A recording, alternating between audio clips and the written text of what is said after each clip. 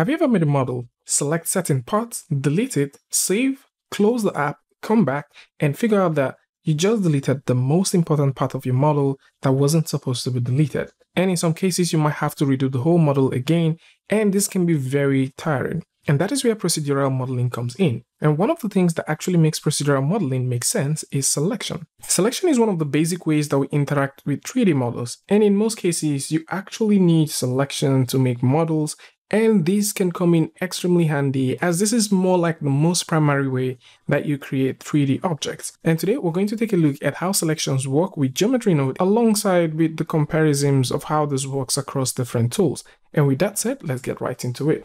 Hey, what's up guys, and welcome back to askNK. Today we're taking a look at the art of selection. Now this selection is targeted to those who are thinking about working with the geometry nodes, and it is a very simple and basic explanation of how selecting within the geometry node actually works, especially if you're thinking about making procedural models. This is for those who are new to Blender geometry nodes, those coming from Houdini to Blender or any other DCC app, and you're coming over to Blender and you would like to take advantage of the geometry node. This is just a very basic explanation of how you can make procedural selections and use this to drive your procedural models. We already know selections like this, that by default you can select an object, but in terms of modeling you need to select component. So to do component selection in Blender is as simple as pressing the tab key, and you can find the component selections from here. So you want to select vertices, of course you can. You want to select edges, of course you can. And if you like to select faces, yes you can. So you can select multiple faces and you can assign operations based on the faces that you have selected. And if you're thinking about storing this selection, that is where groups come in. So we can select these 2 points and we can go over to the vertex group, click on the plus sign and assign this as a selection. And the same thing happens here. We can also make another selection right here, make another selection, click on the plus sign and assign this. Now, the reason why you make this is so that you can store the selections and use them every single time when you're making models. In this case, if we click on this select, you notice that we selected what we had before. If we go over to the first group and we click on the word select, you can see that. Now, for those coming from Maya and you're wondering, okay, how does this actually make sense? If you're coming from Maya, how this works is also very similar. So for example, if we go over to the faces and you make one selection, make another selection, you can go over to the create section and create a set. Now with this set, once you're within your object mode, you can go over to the set, right click and select the set members. And this way you can have this object selected. And if you're thinking about making models or doing stuff with this, you can proceed to do all of that with just this particular selection that you have right here. And the same thing is similar with those coming from Houdini. And just like what we have in Blender, Houdini has something called groups. And to select groups is very simple. Click on the select tool, select a certain part that you would like to store as groups, and click on the group button to store this as group. Now, because Houdini is extremely procedural, it simply makes your art of selection extremely easy. Now, one of the things that Houdini has that Blender doesn't have, at least yet, is you being able to see the face numbering. Now, of course, there's definitely going to be ways around that, but at this point, you can't see it. And this is where selecting things for procedural modeling becomes a little bit difficult for Blender users. So in this case, if you're looking at Houdini and you turn this on, which is your face numbering, you can tell the numbers on the object. So I can simply go over here and have the selection, and you can tell what we have right about here. So you can see we have this as number 2, number 5, number 1, and the same thing applies to the vertices. So if you click on that, you can also tell the numbers. So where this comes in very handy is here, that at this point, if you have a simple group, go over, select the extrude node, click to make sure that you're looking at the extrude node, and you can click on the drop down and add the group. So I'm just going to go ahead and add this group right inside here. Click on drop down, add that group, and that way you can see we have this. So we have this insert and we have the distance right about this point, which makes sense. Now, how you can also do that in Blender is slightly the same. And slightly the same in the sense that if you like to do this, you need to go over to the geometry node, and within the geometry node, you need to create a brand new node. And from there, you can start doing some of these things. So first off, we're going to do a simple extrude. So let's do that extrude right there, and we can extrude the mesh. Hold down Alt to wiggle that out and drop that right in. And we would like this to drive from a selection. So we click select, drop that right here, have this object selected, click on this button, click here one more time, and we can select a group and scale this. And because the selection which we did is not necessarily a face selection, rather a vertex selection, we can now switch this to vertices and we will be getting something like that. Now, of course, there are ways to work around this. Like I mentioned, by default, if you start working with it in this form, this is basically what you get. You can switch over to the next one and you'd also get exactly the same result. So the question is, how do you work with this that is a bit similar to what you have in Houdini? So if we jump back into Houdini to take a look at something so that you guys can see how this one works. With Houdini, if we were trying to extrude parts, let's set this over to 0 and set this to 1. If we're trying to extrude parts, instead of having the groups there, we can simply tell Houdini that what we would like to do is to extrude the very first face, and we're going to enter the value of 1. And that way, this is the only face that gets extruded. If we'd like to extrude number 4, we can of course go ahead and do that. So I can click right here and enter the value of 4, spacebar, tap 4 on the keyboard, and that would extrude that. So let's see what we have here. So if we click on this button, turn this on, all right, so that value says number 4, this is number 1, this is number 5. So we can have that, and I can go over here, spacebar 5, and you can see this right about here. So this simply means the value that you feed into the extrude node is the value coming from the parent node. And how this ties up in Blender is similar. So instead of doing, the whole thing that we did earlier, let's get a brand new scene and take a look at this. So instead of doing all of that, we can have this object selected, go over to the geometry node, click on new, and then we can bring in the extrude mesh. So with the extrude mesh right in here, we can go ahead and connect that. You notice that it extrudes all sides, but we would like to simply make a simple selection.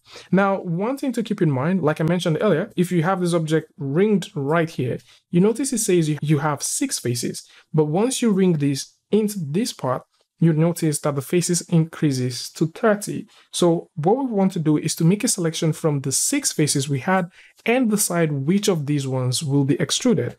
And to do that is super simple. You can choose to use a color ramp. By all means, simply do that if you want. But in this case, since we would like to select things one after the other, instead of randomly selecting things based off a particular value that exists within the color spectrum, then we need to use a compare node. So how this works is very simple. We all have this indexed. So what we need to do is to drag in an index node. So we're going to get the index node and plug that right in here. And what we're telling Blender is to take a look at this parent node via the index and select anyone that is equal to the number that we have here. Remember, when we had this connected over to this point, we had a value of 6. But now if we connect this, you notice we have a value of 10. So that simply means, like we mentioned with Houdini, is the parent node that you need to look up for you to feed a particular value to the descending node. And that is exactly the same thing that happens right here. So remember, we had this as 6. So what we need to do is from here, if we have anything that has a value of 0, we should account for one face, 1, we should account for the second face, then you get the gist, 2, 3, 4, and 5. That is the part that we like to extrude. So we can now extrude based off that part. If we like to select multiple parts, what we could do is this. We could go all the way back and we could tell the compare node that at any time, if we're looking at something that is less or equal to a particular number, that it should extrude that part. So let's just drag this down a little bit. So we're looking at the value of 0 and we're looking at the value of 1. So is it less than 1? Yes, which is 0. And is it equal to 1? Yes, which is 1. If we go over to 2, so is it less than 0? Yes. Is it less than 1? Yes. And is it 2? Yes. And the same thing happens. We can do a greater or equal to sign, and you can also see the same thing. So is it greater than 2 and all that stuff. And this way is how you can make some multiple selection. Now, with this selection in place, there is now a lot of things that you can do, especially if you're thinking about working procedurally or creating procedural models. So now that you have the gist of how the selection actually works, you can now go ahead and start doing some stuff. A very simple one that you can do is the delete node. So just like we've explained and just like how it works in Houdini, the delete node also takes a look at the parent node, and from the parent node, you can feed in the values that you like the delete node to actually delete. And the same thing that happens in Houdini is the very same thing that happens right here in Blender. And by all means, if you're using the delete geometry, you can choose to delete several things. You want to delete points? Of course you can. And you can use this to delete several points if you want. At the same time, if you like to delete edges, you can also do that. And if you're also thinking about deleting faces, you can also do this as well. Now, one thing to keep in mind is if you're working with nodes like the Extrude mesh, the Extrude mesh node itself also has a couple of group selections. And how to make sense of this is this easy. So I'm just going to make a copy of this, Shift D, and drop that right here. And once I drop this, you will notice that we have all of this scattered around. Now, one of the things you might also want to pay attention to is this particular button that declares it to extrude individuals. So once I turn that off, you'll notice that it doesn't extrude individuals, it just simply extrudes by the side. The same thing happens with this other one. If you turn this off, you notice that it just simply extrude by the side as well. And if you're coming from Houdini, you probably know that that is also something that exists, because at this point, if you select the extrude button, you can choose to extrude connected components or individual elements. And this can give you varying results depending on what you want to do. And just like Houdini, if you're working with extrude meshes, the extrude mesh has output groups. And in this case, we're looking at two output groups, the top and the side. So with the top section, you can use this to drive the selection. And once you use this to drive the selection, it simply means that once you start extruding, only the top sections extrude. And if you choose to drive this with the side, you would also notice that only the side sections extrude.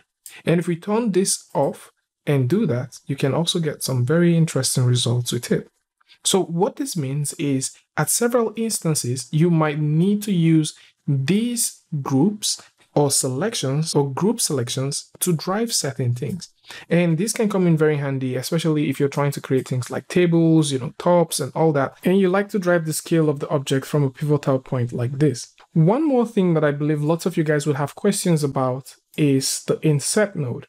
Now, the Inset node itself doesn't exist by definition, but there are ways around it. And to explain how the Inset node works, we need to move over to Maya to take a simple look. So right here in Maya, if we create a simple cube, and then we choose to right click, go over to face, click, and then click on extrude, one thing which I'd like you guys to notice is this, that by default in Maya, there's no Inset button, which makes it a better tool to actually explain this. So with the extrude options right here, if you go ahead and offset it, this is how you create an insertion.